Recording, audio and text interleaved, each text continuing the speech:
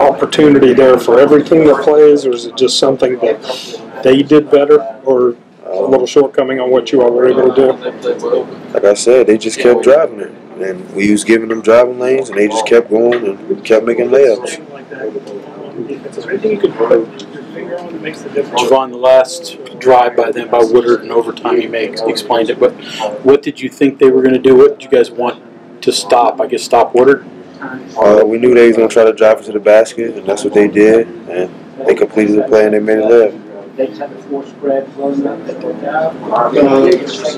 Jevon, there in the second half, you guys got into a 15-point lead, and then it seemed that they really had to come back. Do you think that was, you guys just getting comfortable with the lead, taking your foot off the gas, or what allowed them to come back there? That's exactly what happened. We let up, we stopped guarding, they started scoring, and our offense got stagnant. We stopped scoring, and they came back.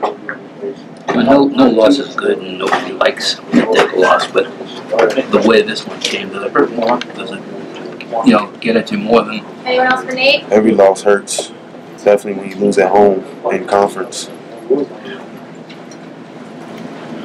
You can't get back, I guess. Where do you go from here now? I know where you go as far as the game goes, but I don't understand what you asked.